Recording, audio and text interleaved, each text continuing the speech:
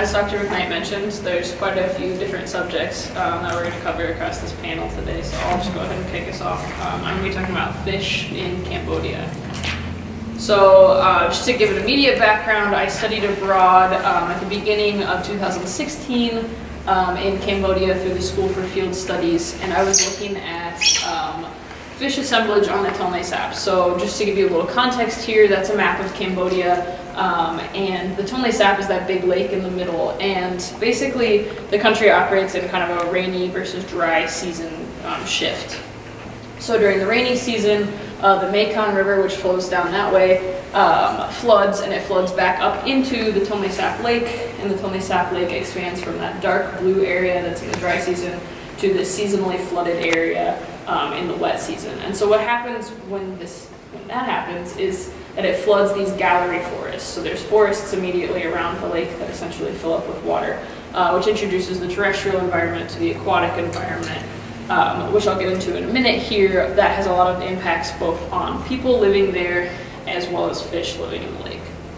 So in addition to that having the impact on the fish, as I said, there are also floating villages around the lake. So this is an adaptation built so that people can live in this flood pulse system, so that when the water rises, you don't have to pack up and move, or you don't have to always live far enough from the lake that your house will never flood.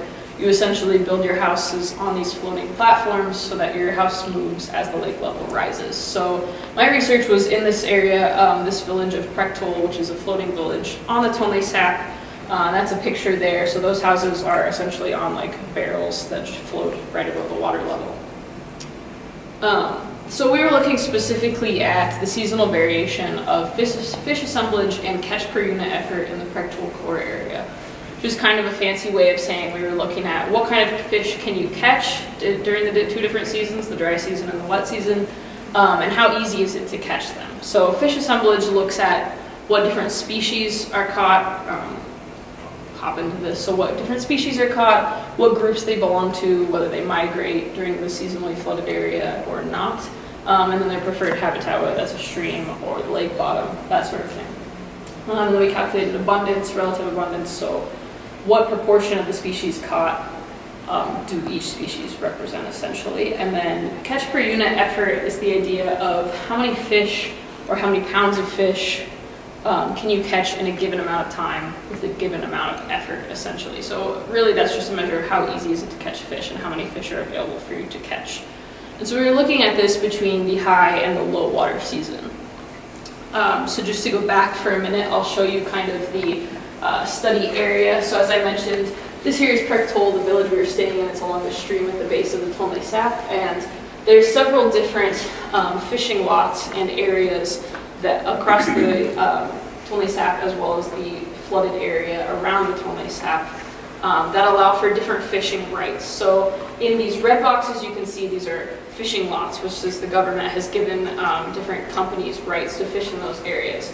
But this core area, the black circled line, is an area where no one is allowed to fish.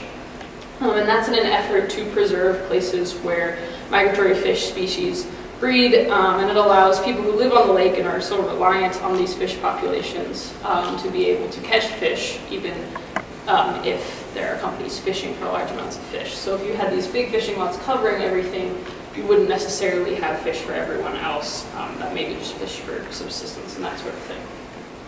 So that red arrow points to the exact study location where we caught fish each day. And the way that that worked is that fish, Ministry of Environment Rangers would go out and they would catch fish for us each day, and they would bring back our fish catch, and we would sit there, we would identify all of the species as I mentioned, we would count them, we'd weigh them, and then other students would dissect them for other research studies. So then we wanted to compare this data to the high water season. So I was there when it was very dry, very hot, and the water levels were much lower. The previous November, other students on this study abroad program had done the exact same study, but during the high water season. So just to get into why we would expect those two seasons to look different, as I mentioned, the forests flood, and so that terrestrial and aquatic environment overlap actually introduces a lot of nutrients to the water. So this means that a fish that might rely on terrestrial prey, such as insects or other things, might have access to that during high water season differently than they do in the low water season. So after about 10 days of data collection, we came out with, this shows the general abundance of fish, different fish families between the high and low water season. So that darker blue represents the high water season, and the lighter blue represents the low water season when I was there. So you can see immediately that the most abundant family was in overlap between the two seasons. However, you can see the next two abundant families from the high water season were of relatively low abundance here and here, and the most abundant species during the low water season were of relatively low abundance during the high water season. So that shows immediately that there is some distinction between the two seasons just in families represented. But it doesn't really paint a clear picture of what kind of functional groups those represent or why they would be different between those seasons. So to look at that, we looked at what these fish are preying on. So that gets into, as I mentioned, the aquatic and terrestrial environment overlap. So you can see in the high water season, we had extremely high numbers of insectivores. So that's species that are reliant on eating insects for their main prey. And in the low water season, we had extremely high numbers of piscivores. So the insectivores, the main reason we would expect that to be true, as we mentioned, would be that terrestrial overlap. When you flood a forest, there's going to be lots of bugs and things that might not otherwise have been in the water now that fish have access to. So insectivores are going to do particularly well. The reason that piscivores may have been lower in the low water, or higher in the low water season, also fits in with our catch per unit effort values. So I'll show you those and then I'll kind of come back and explain that. So as I mentioned, catch per unit effort is just a measure of how easy it is to catch fish by weight or how easy it is to catch fish by number. So the top graph there shows by weight and the bottom graph shows by number of individuals per hour, whereas the top is grams per hour. And you can see here, in both cases, it was much easier to catch lots more fish, essentially, in the low water season. So that goes back to the ease that piscivores have to survive in this season. If you think about it like a bathtub full of water, if you have a bathtub completely full of water and you put fish in it, there's lots of space for the fish. But if you lower the water to about 1 inch of water, suddenly all of your fish are contained in that. So if you're a fish that eats other fish, it's much easier for you to catch that fish because there's so much less water for them to be hiding in, essentially. And the same is true if you're a fisherman catching fish.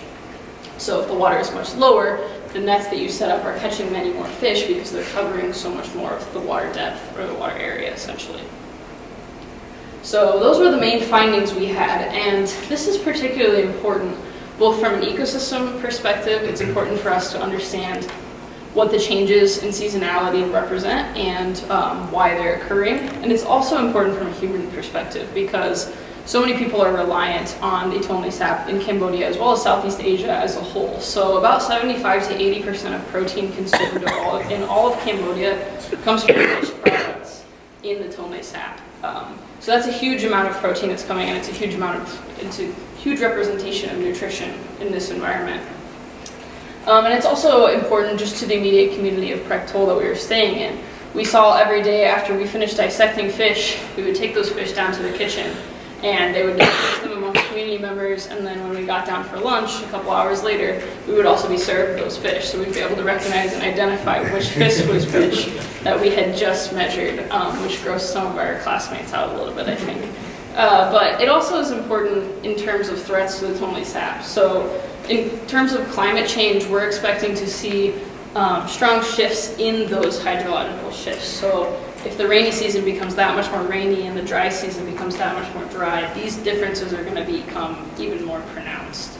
So it's important that we understand how they're occurring now so we can see how they begin to change and how we can expect them to change in the future. And it's also important because, as I mentioned, the Mekong River flows into the Toal sap, and there's a number of hydropower dam projects installed along the Mekong as well as planned for the Mekong, which could potentially impact this hydrological shift and how fish catch and assemblage is affected. So some major research takeaways for me, it was a chance to really get involved in field work and get my hands dirty essentially and learn a lot on the ground in the field. And it's also important, it's an important way to learn about how you have to be adaptable in any fieldwork setting, as I'm sure you'll hear from the future presenters here. anything can change, and really you're reliant on a lot of different opportunities, as well as what time the rangers come back with our fish, or what our fish catch looks like over the course of the day. So it's just a very unique opportunity to learn an awful lot, as well as gain a lot of important techniques and field skills.